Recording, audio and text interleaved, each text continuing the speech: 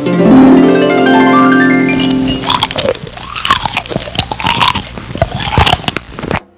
friends, we're back with another video. Today we are making sardine fish curry, Bengali style, but with a twist. We're going to make it from the can. So the main ingredients first, what we have here, we'll start with the whole spices. We have some cumin, cinnamon, cloves, couple of bay leaves, ginger garlic paste, homemade garam masala, some salt, cardamom. Onto the ground spices, we have Kashmiri mirch, turmeric, cumin powder, coriander powder, some sugar. We have whole coriander chopped, couple of green chilies, and medium tomato and onion chopped as well. The details of the exact quantities are provided in the description box. Please do have a look. Now on to the main ingredient, which is the sardine. As you can see here, we are using the regular sardine that we just got from the supermarket. You can use whichever variety is available. We are using sardines in sunflower oil. The advantage of that is that you will not have to add any additional oil, so that's great. This also comes in a lot of varieties, as you may know. It comes in brine or tomato sauce. Just let your whatever you want to do. It's very versatile in that respect.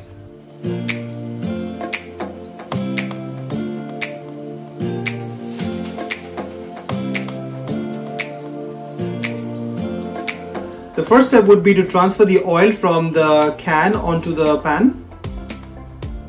This is completely dependent on how rich you want your dish to be. You can add the oil from 1 or 2 cans. We're just using the oil from 1 can here at this point in time.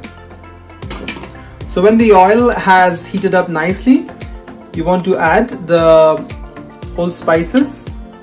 So first of all, the bay leaves, the cardamom, the cinnamon stick, the cumin, cloves, everything goes in nicely, and we're just going to stir it until we hear a nice crackle. Now we are hearing the nice crackle, and the next step would be to add in the onions.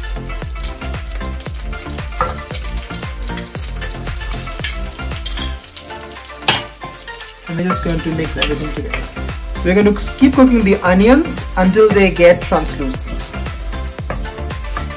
The onions have now been cooking for a bit, and as you can see, they've browned up just a little bit. This would be a nice time to add the ginger garlic paste. And we're going to cook this until the raw smell of the ginger garlic paste disappears. The raw smell of ginger garlic paste has now completely disappeared. We will now add our ground spices. Just add them all together.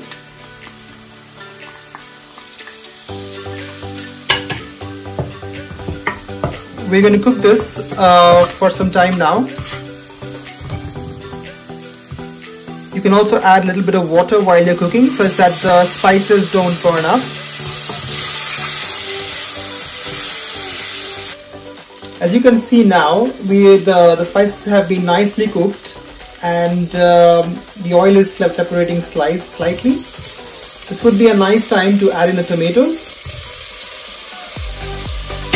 And we're going to cook this until the tomatoes are nice and mushy.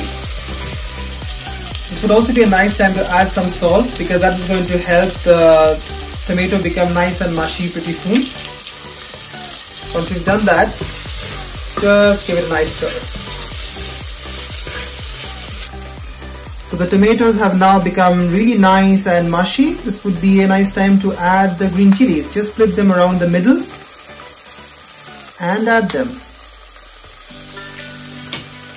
The fish can also go on at this time.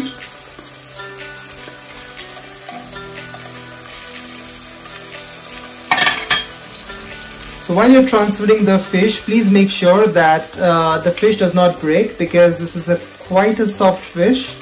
Just try to maintain it as much as possible. As you can see, we've transferred all the fish now, and now we are going to give it a nice stir. Just keep stirring the fish, but use a light hand here, because you definitely don't want to break the fish. And keep doing this just for about 2 to 3 minutes. Now the fish has been cooking for a while now, around 2 to 3 minutes. This would be a good time to add some water. Not too much, just around 50 ml, because this is going to be a thick gravy. Just add some water, and at this time you can also add the coriander, but before that just give it a nice stir.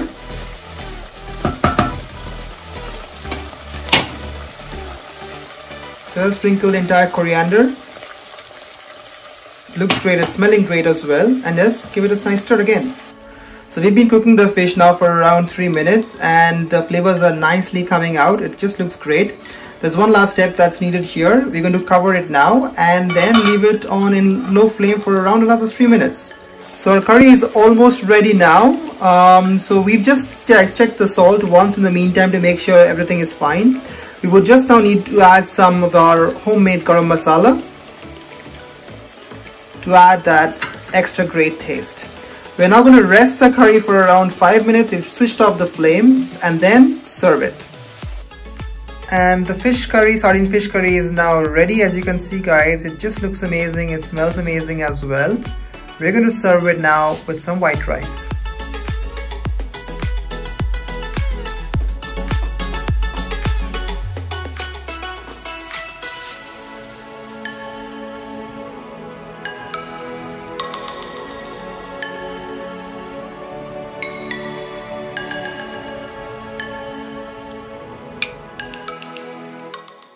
Enjoy!